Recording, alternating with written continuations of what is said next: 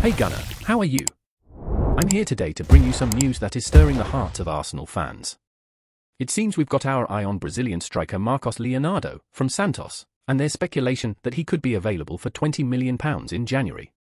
Will we have a new Brazilian talent reinforcing our attack? Let's dive into this exciting news. Gunners! First, can I ask you, please hit the like button if you love Arsenal with all your heart. Subscribe to our channel. According to reports in 90 Minutes, Arsenal are among several Premier League clubs interested in the young striker. With Mikel Arteta looking to bolster his attacking options, Marcos Leonardo has emerged as a possible addition to the Gunners squad. We've already been following his performances at Santos, and it seems that Arteta sees potential in him to strengthen Arsenal's front line. The report suggests that Santos would be willing to release Marcos Leonardo for a modest fee, something in the region of £20 million in the winter transfer window.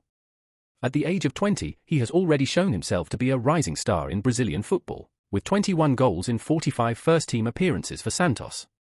What's more, his performance for Brazil's U23 team, with 7 goals in 7 games, shows why there is so much interest in signing him.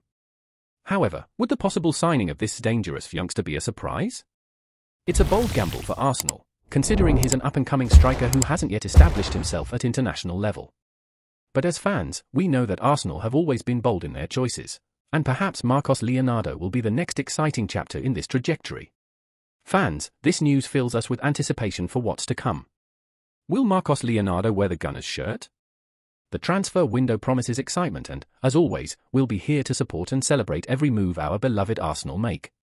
Stay tuned for more updates, and until then, let's go Gunners!